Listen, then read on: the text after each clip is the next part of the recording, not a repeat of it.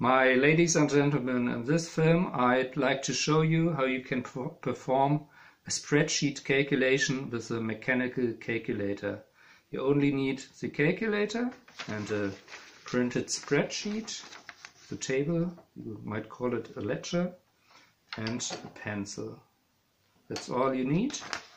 And I want to calculate the devaluation of the euro for the years 2000 until 2023. I got the information of the inflation rate from the Federal Bureau of Statistics, and I've already entered the columns year and inflation rate. So now we only have to calculate the devaluation of initially 10,000 euro, let's say. And I only want to show it for 4 or 5 years. I think it's enough to understand the principle and then the final result for the year 2023. Okay, so let's start.